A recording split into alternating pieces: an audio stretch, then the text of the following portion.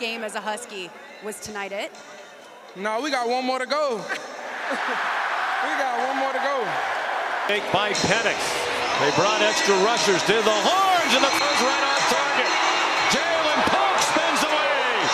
Jalen Pope being chased and tackled. But Johnson, one-on-one there, meets Michael Taft there. Yet the Husky fans think they scored. It is a touchdown.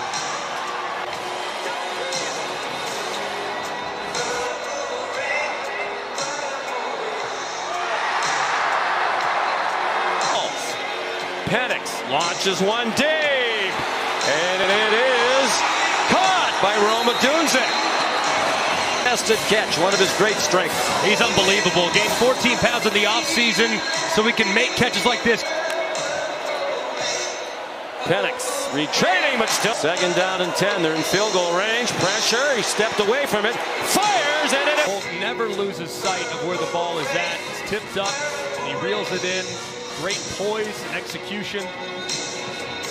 Does a little shimmy in the end zone. Well deserved after a terrific play. There's a lot going on here. Play clock down a lot.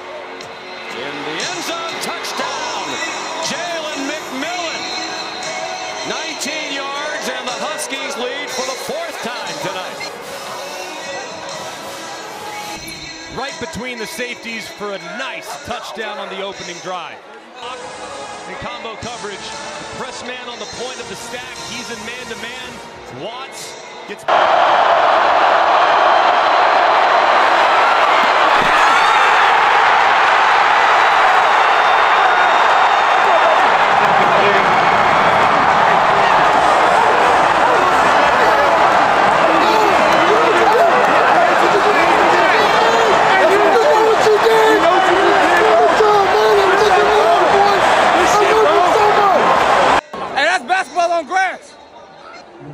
I just want to let ESPN know, watch the film.